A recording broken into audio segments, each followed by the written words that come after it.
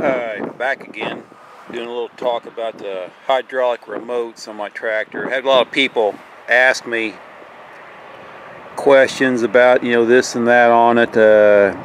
Can it be that simple to fix? And yes, it can. This is the plate that was sitting on top of my hydraulic reservoir over there with the seat. Put the seat up here so you can see better. Sorry about the wind, but it was sitting here, 4 bolts, a bolt on each corner, and there's a small bolt in the middle you got to take out too. That's what it looked like before. And on the underside, there's all these ports that fit on there, and these are O-rings that fit in the grooves on there. The underside of this plate here that you'll receive from Steiner, almost exactly like this. The only difference is between here and these two is a groove. There's not 2 separate ports, there's just a groove. But you get an extra one of these large O-rings, and you just take and press it together, and it fits right in there. It's tight, and that seals that up.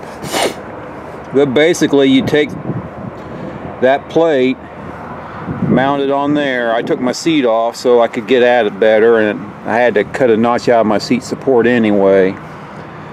But you take your seat off, you mount that, you clean your surfaces up real good, of course.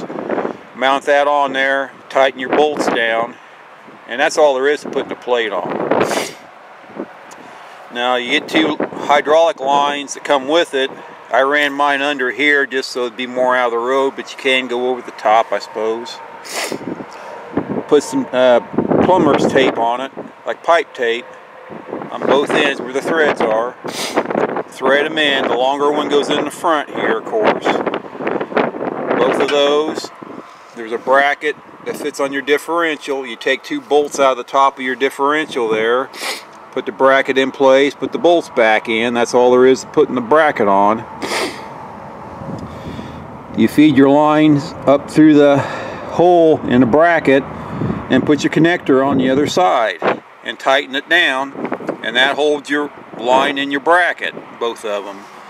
Keep your plugs in there so you keep contamination out of the system. You don't want to get gook and dirt in your hydraulic system. Contaminants are the easiest way to goof a hydraulic system up. Like I said, I had to cut a notch in my seat to get the seat to fit back on, but that was no big deal.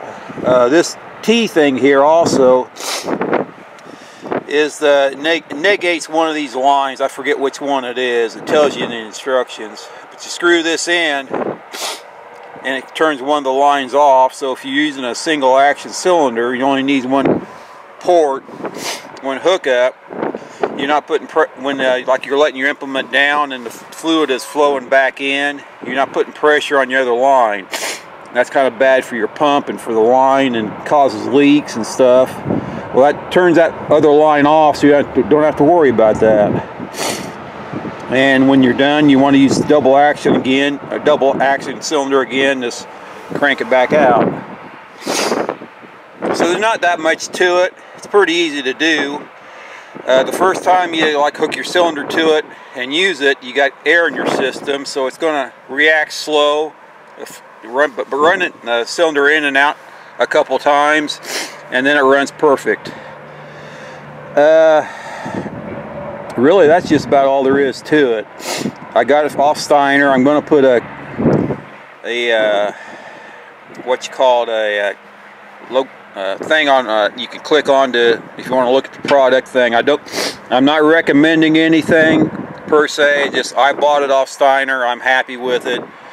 If you want to look at it, that's fine. It's up to you guys. The other thing I will talk about is I came across a company called Red Rock, and they sell tractor parts.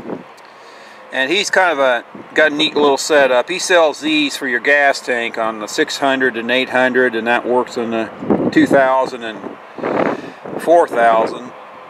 My gas gauge was broke when I got the tractor, and I put a new sending unit in. I put a new gauge on there, and it works. It's inaccurate as all get out.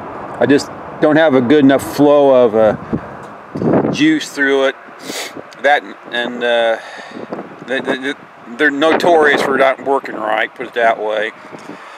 But the way it works is this is connected to the positive on a post on this gauge, and there's a lead from this gauge over to the sending unit, and then the sending unit's attached to the tank, which is grounded to the tractor.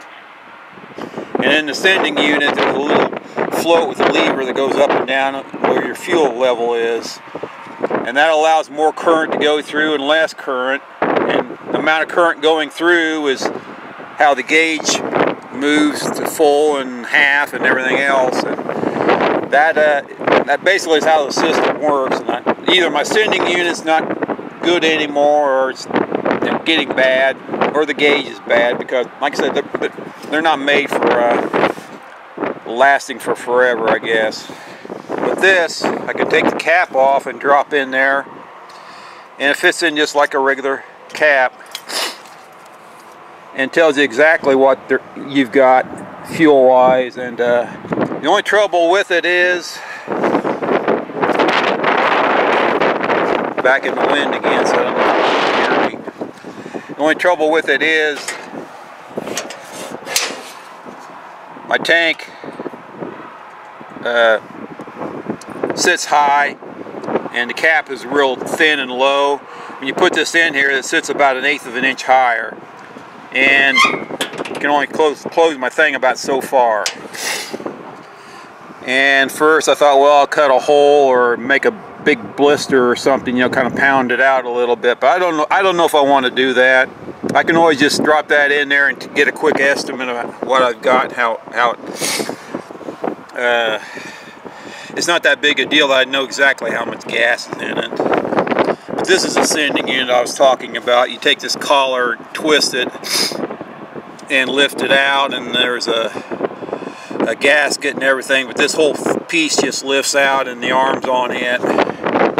It's not that hard to do. You just want to make sure you got all your, blow out all your dust and dirt you can get out before you take that out, so you don't get it falling down in your tank. And there's a lead going back to there.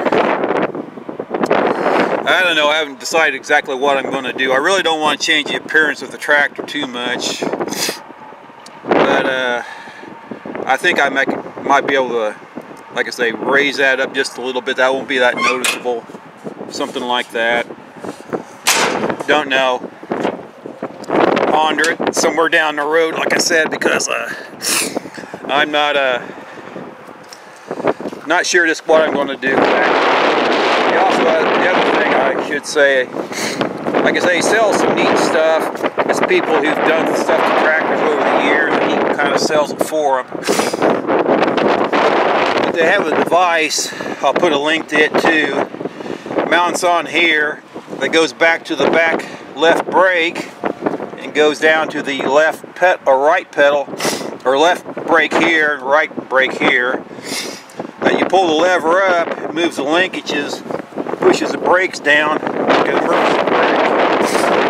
I thought that was a pretty cool idea, so I'll leave that link too. But I'm getting cold and my hands are cold and ready to put her back in the barn, so you guys have a good day. Thank you.